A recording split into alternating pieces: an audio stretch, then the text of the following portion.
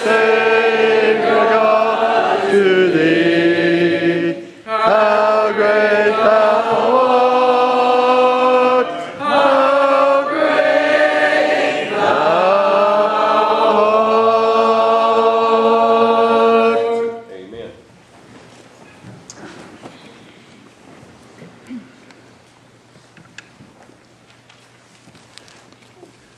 As Brother Chip said, it's good to have each and every one out, especially our visitors. I look across the assembly and see several who are visiting with us. We're glad you're here.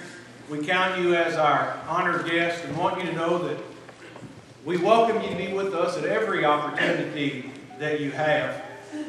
If you're here and you're not a member of the Church of Christ, then you see something, you hear something, then maybe you don't understand why we worship in the way we do.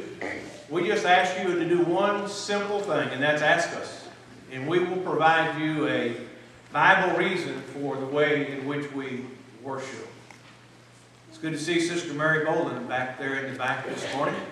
It's been quite a while since she's been able to be out. We're glad to see you this morning. And all the others that may have been sick. I know it's been quite a while since she's been able to be out. I know it does her heart good to be here.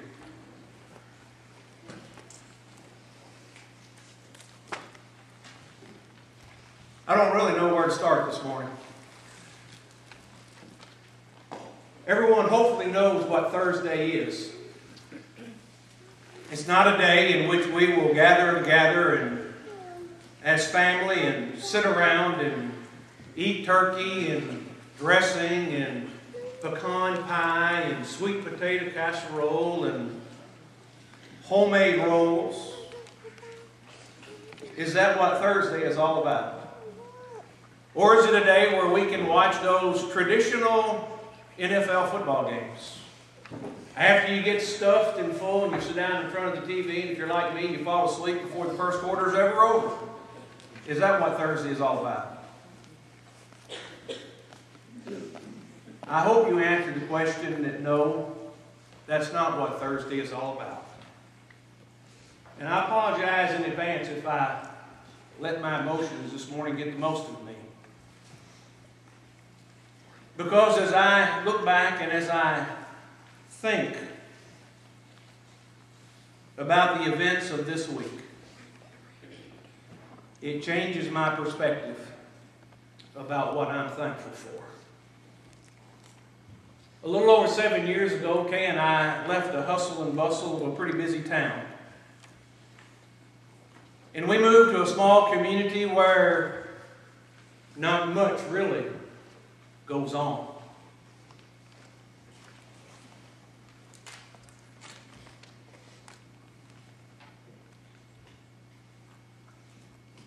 I'll get there. Trust me. This morning is not easy. But as we moved away from my home to a place where we had lived for 4.5 years while we were students at Freed Art, the relationships that we developed in those years had always made Kay want to come back. And as I think back over the time when we were away, how thankful I am to live in Chester County, Tennessee today. In a day and in a time in our world where we live amongst some of the most ungrateful people in the world, our own fellow Americans, that are ungrateful for the great country in which we live and the freedoms which you and I enjoy, the greatest of which is to be assembled together this morning to be able to worship the Almighty God of heaven above. Amen. We live in a nation of ungrateful people. When things don't go their way, what do? They whine, they cry, and we need to give them a trophy for participation to make them feel better. I don't know how many of you watched the national news this week. I didn't move to Chester County, Tennessee to become the center of a national news media. I don't know any of us that live in Chester County that want to be the center of the national news media, because that's normally not a good thing. And I apologize in advance that I don't have a picture. But I'm going to have the picture tonight. Many of you have seen the picture that flooded our television broadcast.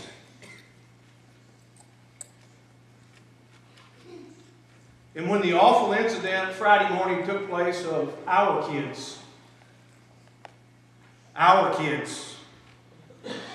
Jeff's kids, they're my kids too.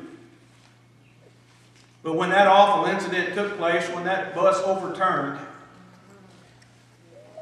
the picture that I saw led by one of my closest friends who just happened to grow up with me in Elizabethtown, Kentucky. Many of you know him. He's been here. My good friend Mike Showers and his son David. They did something that most people would not think to happen in a moment such as took place on Friday morning. I'm thankful that Chester County High School students made the news, because when the tough got going, they didn't start whining and crying. They reached out and they supported one another. And in the picture that I'll show you anytime you want to see it, I'll bring it in here tonight. As standing over next to the guardrail in one massive circle, a prayer circle. I'm thankful, brethren, that those young people have faith and knowledge in being led by individuals that care for them, that they saw it was appropriate in a time of need to gather in prayer. Amen. Can you imagine where we would be in our world and in our society today if more people had the attitude of prayer that those teenagers exhibited? Mind you, those were young people who were sophomores, juniors in high school.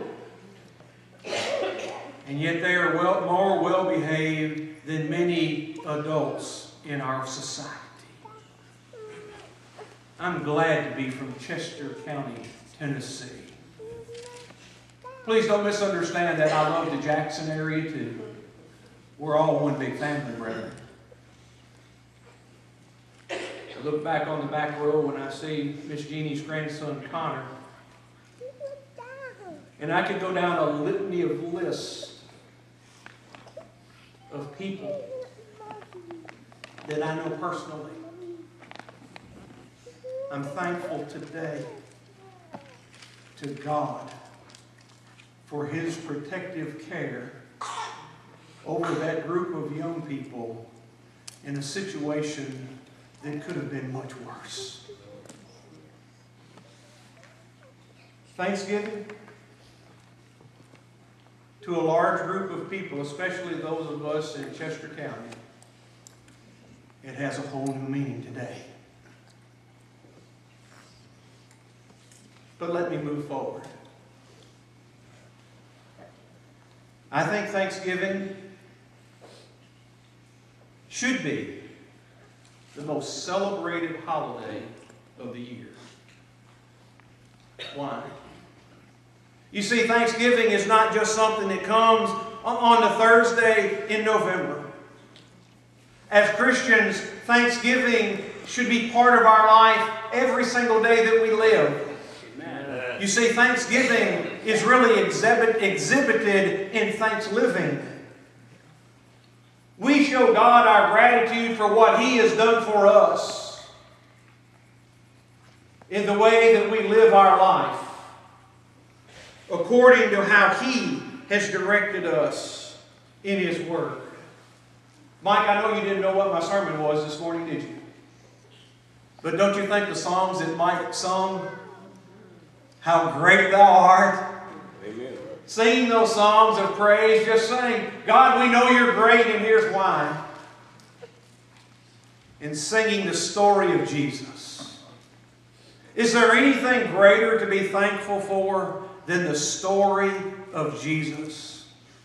Is there anything greater for us to show our thankfulness and our gratitude, to let our minds go back to the pain and the agony that Jesus went through so that we have the hope to eternal life, and that we may have our sins washed away? How thankful are we for that? Our brother Jeff read for us from 2 Thessalonians. And Paul begins that chapter 1, writing to the church of the Thessalonians. He says, grace and peace to you from God, our Father and the Lord Jesus Christ. And then he goes into this thankful attitude.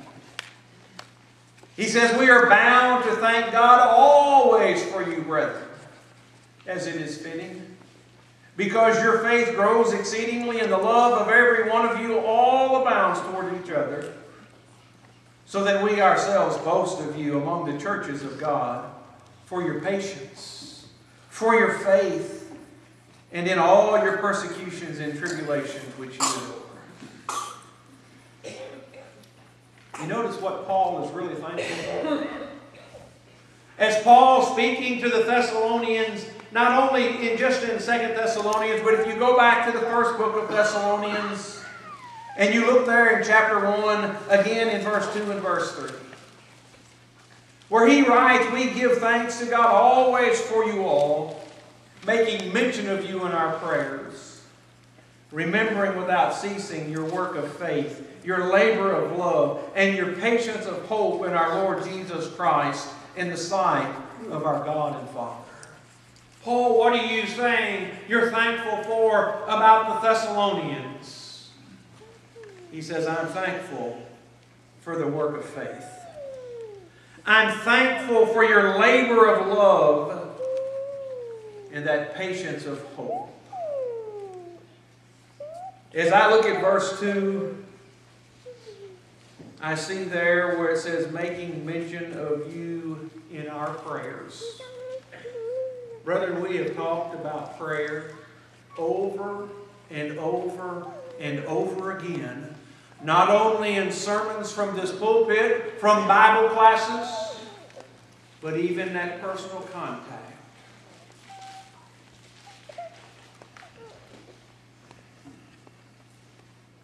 What is the labor? What is this labor of love? The labor of love is that which allows us to draw one upon another. You see, God's desire is what? That the church be unified, that we all be one. The labor of love is that we exhibit our love and concern for those, as he says in 2 Thessalonians, that are enduring the trials and the tribulations and the afflictions. The work of faith, I'll go back to it. The work of faith is very simply that in which you and I grow spiritually. Spiritual growth doesn't happen by accident. Paul says the Thessalonians were growing spiritually because of their desire to learn. Patience, faith. But again, go back to 1 Thessalonians. Secondly, this morning, Paul says, in chapter 2 and verse 13. He says, for this reason we also thank God without ceasing, Because when you received the word of God, which you heard from us, you welcomed it not as the word of men, but as it is truth, the word of God, which also effectively works in you who believe. You see what Paul's thankful for?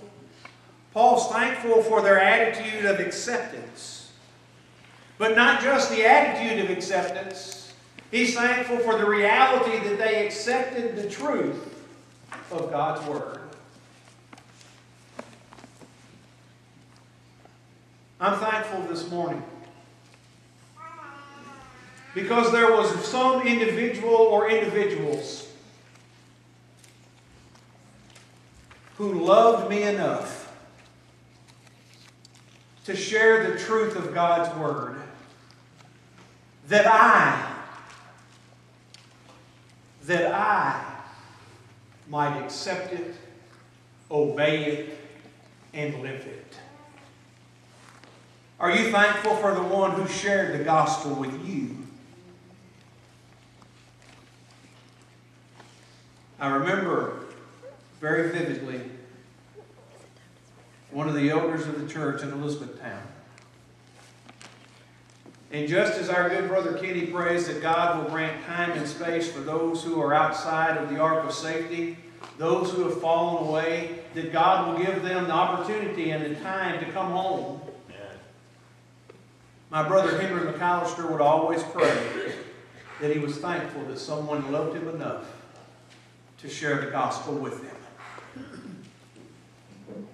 I think about that statement, and I think about what Paul says.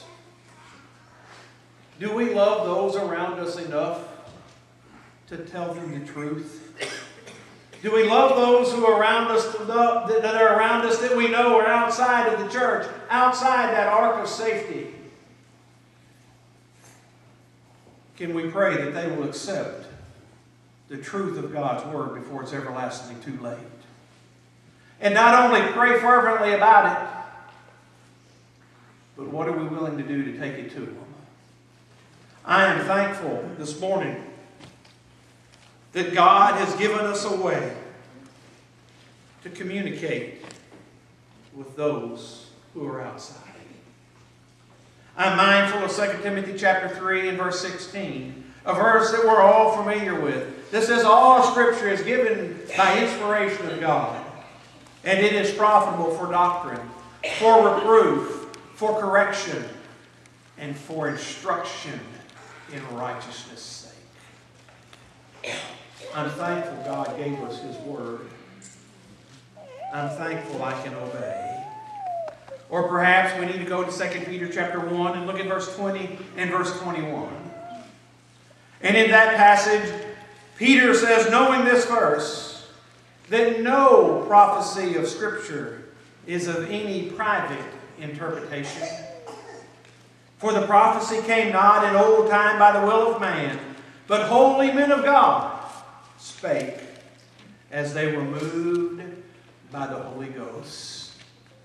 Those who wrote the words of Scripture for us were inspired by God, directed to write through the instructions and help of the Holy Spirit. I'm thankful God gave us a way. Paul was thankful for the Thessalonians that they were accepting of the truth of God's Word.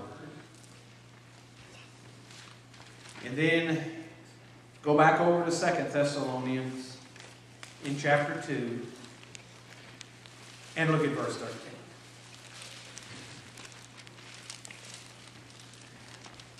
2 Thessalonians chapter 2 in verse 13. But we are bound to give thanks to God always for you, brethren beloved by the Lord, because God from the beginning chose you for salvation through sanctification by the Spirit and belief in the truth.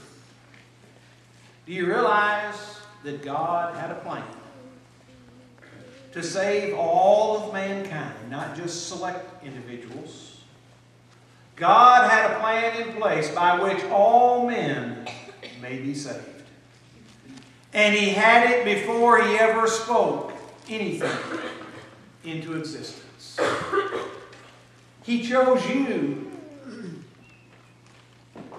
God didn't choose us like we choose our spouse. God chose us because He knew the sacrifice that it was going to take to redeem us. You see, before the foundation of the world ever was laid, God knew, Jesus knew, and the Holy Spirit knew the plan. God did His part by sending the Son. Jesus did His part by living and giving His life a ransom on the cross, shedding His blood to purchase our sins. And the Holy Spirit was involved in the fact that He has revealed to us through the inspired Word of God what God has done for us before the world was created. Brethren, that is something that we ought to be thankful for, just as Paul was thankful for it. Thank God that we have an avenue by which we can be forgiven for our sins. You see, today, I'm thankful just as Paul was. Because I believe today, even the events of Thursday made this clear to me. We have a mission. And our mission is to reach out to those who are hurting physically and spiritually. I can't tell you the number of posts on Facebook. I'm thankful for Facebook too today, because it is through Facebook that I see how many really care about Chester County and our kids. It is through Facebook that I see how many of you care for those when we post online about those who are in the hospital and in need of our prayers. I'm thankful today for a lot of things. But what does God want from us? God wants us to show our thankfulness and our gratitude to Him, both in time of good and in time of need. This morning, if you're on the outside of the church looking in, if you are in a lost condition, how can you express your gratitude to God? Can you not express your gratitude by responding to His way in order to be saved? The words which Jesus Himself spoke, not the words of Brother Ray, not the words of someone else, but what does Jesus say that God wants us to do? Jesus said in John chapter 8 and verse 24, "Except you believe that I am He, you will die in your sins." And then He says in Luke chapter 13, verse 3 and in verse 5, "Except you repent, you will perish." Jesus says you got to change the way you live. You can't live the way of the world and serve the God of mammon. You've got to choose to serve the God of heaven. And then in Matthew chapter 10, verse 32 and verse 33, Jesus says, "The one who will confess me before men, him will I confess before God, my Father, who is in heaven." And then Jesus says, you must be baptized. Mark chapter 16 and verse 16, "He that believeth and is baptized shall be saved." Those are the words of Jesus. Those aren't my words. Those aren't the words of any other individual sitting here. Those are the words Jesus spoke. And remember, Jesus says He came to do the will of the Father who is in heaven. Jesus was unified in what God's desire was for you to be saved. I'm thankful He's made that way. God will be thankful if there's one who needs to do that this morning, would respond and express your thanks to Him for the sacrifice He made. Or perhaps you've done that and you've allowed yourself to wander back into the ways of the world. And this morning you need to come home. You can do that again by repenting, deciding again, I don't like the way things are going. I don't like living in the way of the world. I need to repent, change direction, and come back to living the way of God. With confession of sins on your lips, of a public nature before this assembly, of a private nature between you and God. Will you let your brethren pray with you, pray for you?